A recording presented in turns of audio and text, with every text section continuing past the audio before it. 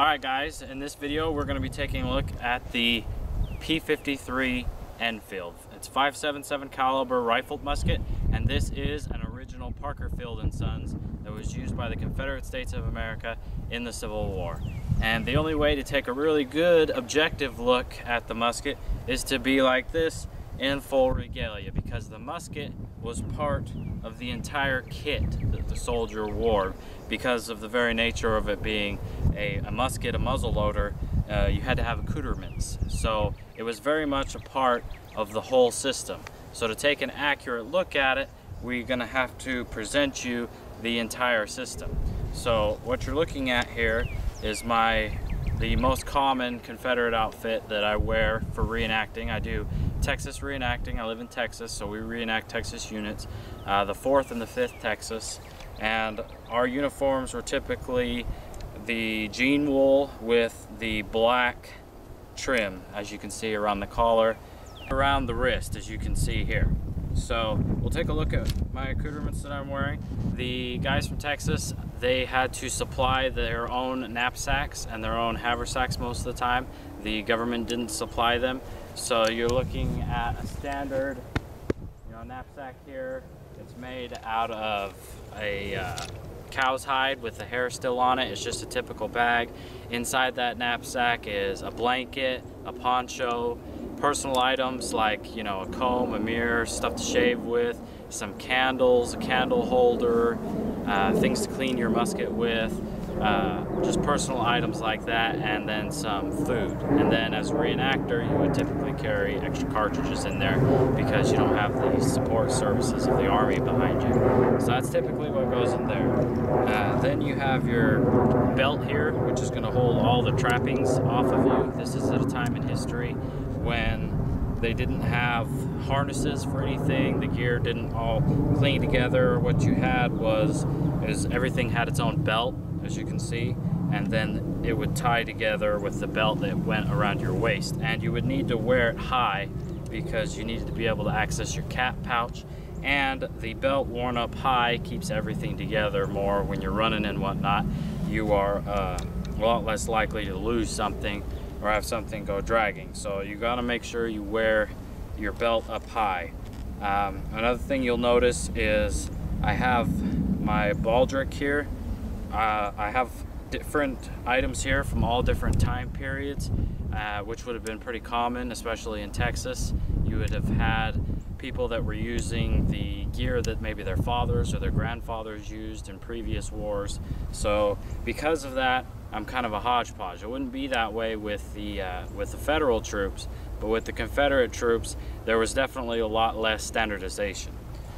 Canteen, I have a wooden canteen because you can use it across a bunch of different time periods. They're real nice. These typically come with a cotton strap, but I replaced mine with a leather strap. So, and then of course, integral to firing the musket, you have your cartridge box and your cap pouch.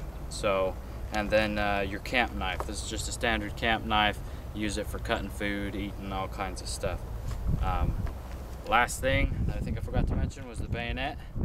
Bayonet's held here, and then this is a belt knife. You never pull these at reenactments. The only time this has ever been used at reenactment is to chop stuff for like shelter halves. So now that we've gone over the basic gear, this is what you'd see me in if you ever run across me at the reenactment. Let's load up this musket and take a few shots at various ranges with all of the gear on, because 90% of the time, this is how a soldier in the Civil War would be fighting. They typically had everything on them that they were going to be carrying. They didn't drop packs and then fight, because there was a good possibility if you did that, you wouldn't get your stuff back. So it did happen some of the time, and the Army supply wagon, of course, or supply train, would take care of a lot of that stuff. But a lot of the time, you fought with what you had, you kept it on you at all times, or you would never see it again. So that's what we're gonna do. Let's quit talking and let's start shooting.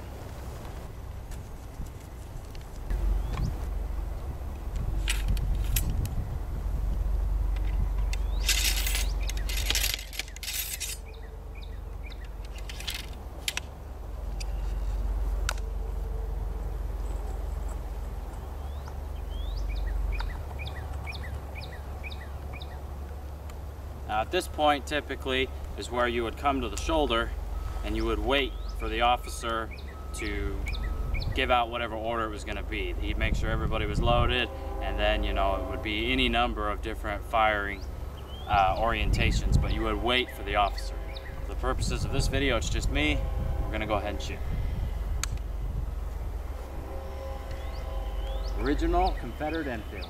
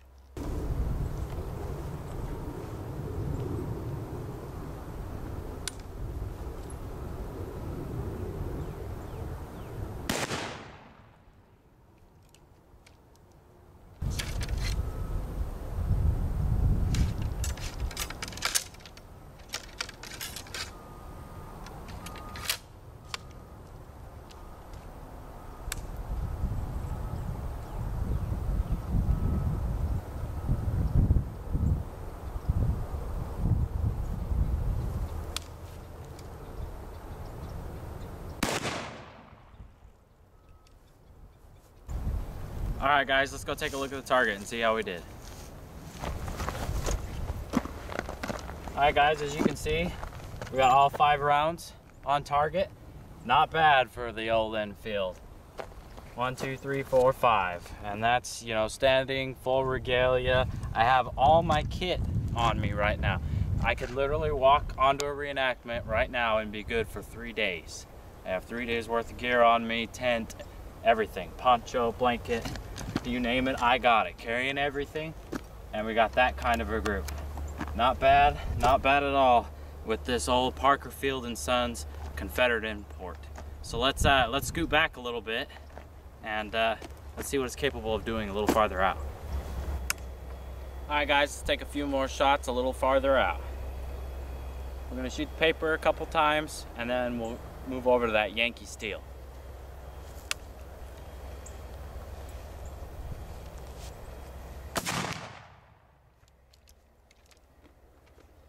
Remember, this is an original 1853, used in the Civil War, and it's well used, so who knows what it's seen.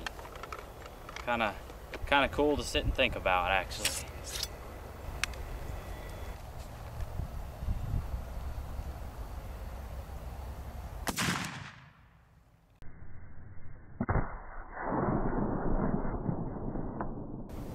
Alright, guys, this is going to be the last shot. The musket fouled out a little quicker than I was prepared for today, so we're not going to be able to take any more shots. Next time I'll bring some cleaning equipment. The inside of this thing's barrel is still pretty dang rough. It definitely saw some use. So last shot for that.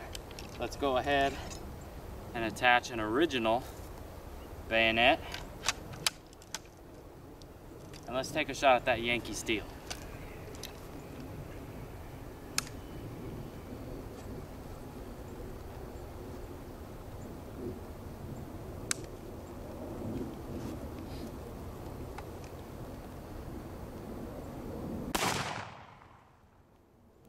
And I missed it. How do you like that? But you know what happens when you're just shooting out here live and this thing's pretty much fouled out. I'm not going to be able to reload it and try again. So I appreciate you guys watching. If you'd like to see more videos like this, please hit like and subscribe. I will have more videos out here testing original gear and reproduction, and also stay tuned for more reviews specific to the uniform. I have some reviews on just uniform specific gear, good places to buy it, all that kind of thing coming out very shortly. And like I said, if you want to find out more, go over to murphysmuskets.com, go to facebook.com/murphysmuskets. Also check out Twitter and Instagram. I upload to Twitter and Instagram every day. Thanks for watching, guys, and we'll see you all later.